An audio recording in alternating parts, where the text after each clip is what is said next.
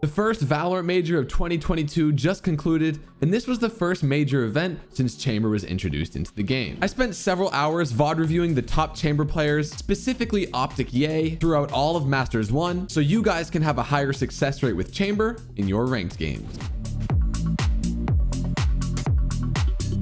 In Masters 1 Reykjavik, Chamber had a 44% pick rate across all maps, which was the 4th highest agent pick rate behind only Jett at 65%, Sova at 49%, and Viper at 46%. As we break down the maps, Chamber had a 100% pick rate on Breeze, an 81% pick rate on Fracture, a 59% pick rate on Icebox, a 42% pick rate on Bind, a 33% pick rate on Haven, a 25% pick rate on Ascent, and a 15% pick rate on Split. But what's even more interesting about Chamber's pick rate is that he's the only agent in all of Valorant without a 0% pick rate on at least one map. Even the 3 agents that had an overall higher pick rate, Jett, Sova, and Viper, all had maps where their pick rate was 1%. Bind for Jett, Split and Fracture for Sova, and Ascent and Haven for Viper. So now that we know where Chamber is most useful, let's talk about how pros actually use Chamber's utility and position themselves. We'll start where Chamber is at his best, on defense. Chamber isn't as complicated as an agent like KO or Sova because those agents rely a lot more on timings than anything else. But since Chamber's utility is typically set up in the pre-round, it's a lot easier to cover how pros actually use him. The major things that we'll cover on the defense side are where Chamber places his trips,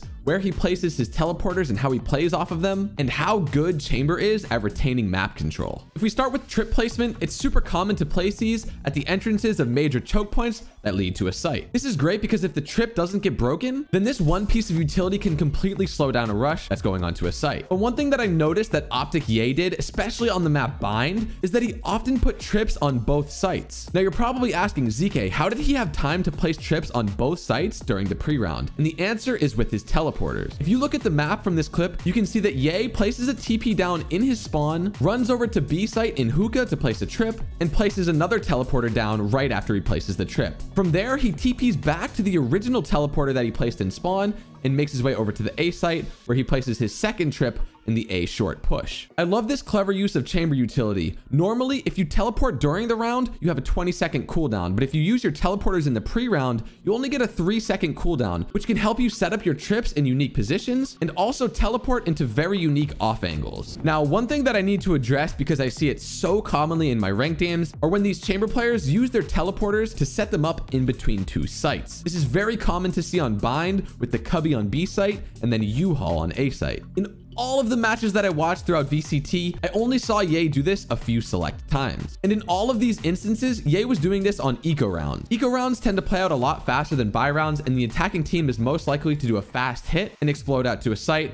So TPing between the 2 sites can be useful in this instance. But never once did I see Yay do this when the attacking team had a full buy. And the reason for this is because Chamber is so good at retaining map control on the defensive side. If we look at this trip that Yay places in the Cubby toward B long, it allows him to peek long with an operator and hold that entire part of the map without any consequence. And because the teleporter is placed in the Cubby that's in the pocket on the actual site, there's no chance that the enemy breaks this so he can't teleport out. So unless he gets completely flushed out by utility, Yay is able to hold this part of the map really effectively.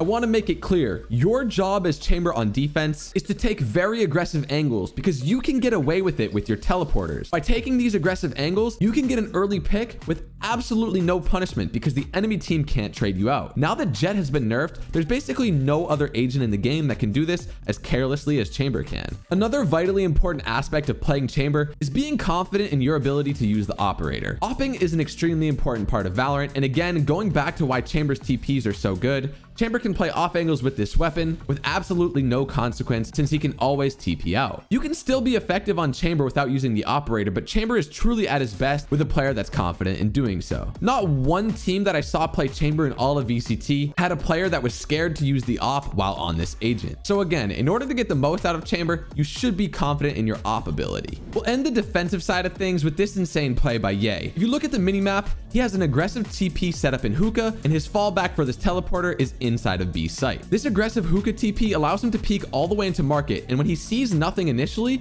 look at the map control that he's able to take. He pushes all the way up into this Cubby, and because there's no Chamber on the enemy team, he knows that there's not a trip there waiting for him. When the Sova pops his ult from short, he and his teammate push, and look at the incredible 3K that's taken by the map control that Chamber allows you to take. Going back to what I said earlier, if you're a Chamber that's sitting back on site, this would never be possible. This was made happen because of Yay's aggressive peek out of hookah originally and spotting absolutely nobody toward the B side of the map. Now let's cover how pro players play Chamber on attack. Now right out of the gate, I want to cover something that I hear so much in my ranked games, and that's people saying that Chamber is a duelist. Now I agree that Chamber's very similar to the pre-nerf Jet in the way that he can be played on the defensive side of things. He can take those very aggressive angles and TP out without getting traded out, just like Jet could dash. But on offense, to say that Chamber's a duelist couldn't be further from the truth. You have to remember that Jet's job is to entry and create space onto site, but Chamber can't do that because you have to set his teleporters up in the pre-round. And again, on attack, that's not happening. So after watching VODs of Yay and the way he plays on attack, it was very common to see him play towards the middle or even back of the pack